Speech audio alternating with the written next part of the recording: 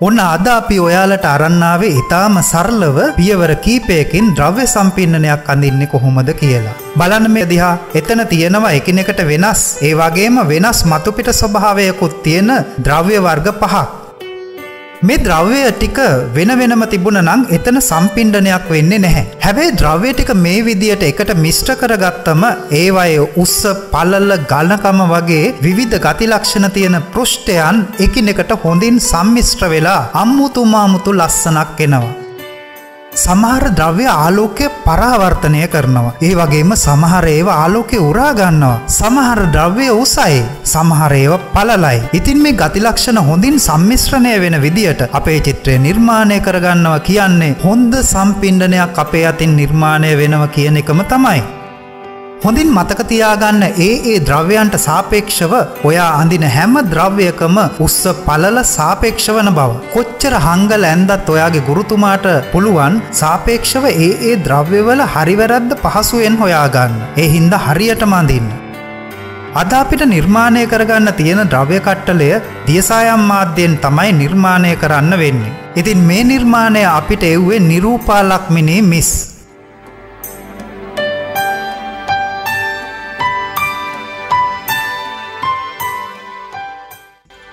එහෙනම් ඉතින් චිත්‍රය අඳින්න අවශ්‍ය කලමනා ටික ලැහැස්ති කරගමුකෝ. පුළුවන් නම් මේ විදියට මේ ද්‍රව්‍ය කට්ටලය ඔයාගේ ගෙදරටත් ඇස් මට්ටමට ටිකක් පහලින් මෙහෙම හදාගත්තට කමක් නැහැ.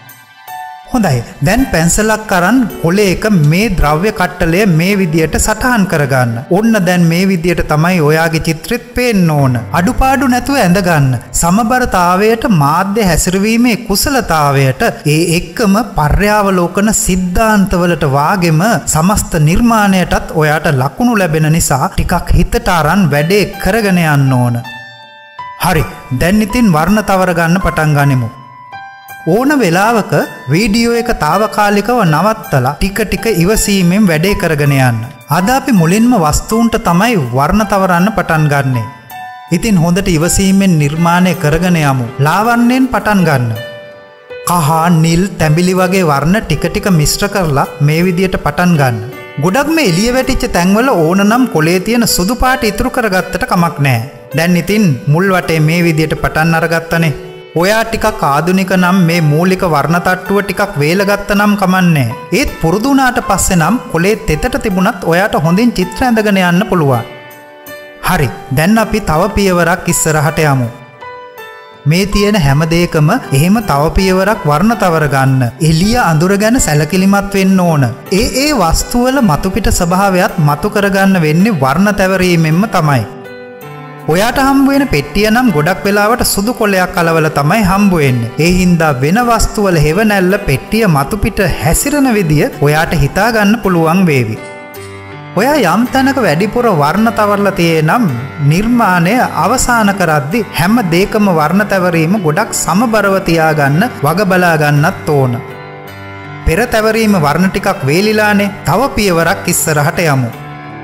මේ විදියට හැම පියවරක්ම ලොකු වෙනසක් පේන්නේ නැති විදියට අපේ චිත්‍රය වර්ණ කරගන්න ඕන. දැන් අපි ගොඩක් දේවල් හොඳින් සිද්ධ කරගත්තනේ. පසුබිමටත් වතුර ටිකක් වැඩිපුර වර්ණ අඩුවෙන් වර්ණ තැවරීම ආරම්භ කරමු.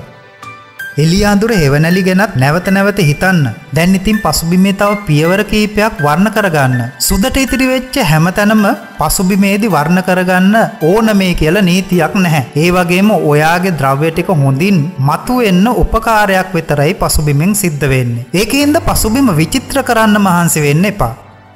ඒ වගේම අවශ්‍ය වෙලාවට පෙරබිමත් හොඳින් වර්ණ තවර ගැනීම සමබරතාවයට ගොඩක් උපකාර වෙන බව මතක තියාගන්න ඕන. ඔයාට ලැබිච්ච රෙදි කෑල්ල, මෝස්තර, රේඛා වගේ දේවල් තියෙනව නම් ඒ ගැනත් සැලකිලිමත් වෙන්න ඕන. මොකද රෙදි කෑල්ලේ නැමීම්, ඇඹරීම් තියෙන තැන්වල ඒ රේඛා වාගෙම මෝස්තර ඒ හැඩතල අනුව වෙනස් වෙන බව හොඳින් මතක තියාගන්න. ඕන දැන් මේ විදියට හැම දෙෙම ඔයත් පිළිවෙලට මතු කරගෙන ඇතිනේ. දැන් චිත්‍රය සම්පූර්ණයි. හොඳින් කීප සැරයක් බලලා පුංචි පුංචි අඩුපාඩු තියෙනව නම් ඒවත් සම්පූර්ණ කරගමු.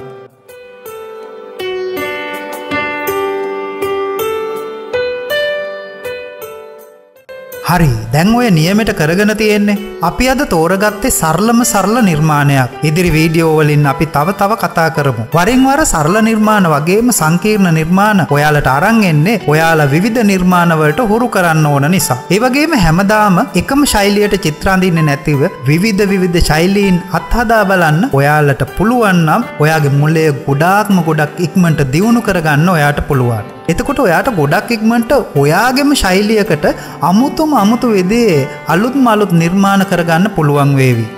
ඉතින් අපි ඊළඟ වීඩියෝ එකෙන් හමු වෙමු. මේ වීඩියෝ එක ඔයාලට වැදගත් වුණා නම් අපිට ලයික් කරන්න. ඒ වගේම ඕගොල්ලොන්ට අවශ්‍ය අලුත් දේවල් ගැන අපිට කමෙන්ට් කරලා තියන්න. මතක ඇතුව අපේ channel එක subscribe කරන්නත් ඕන.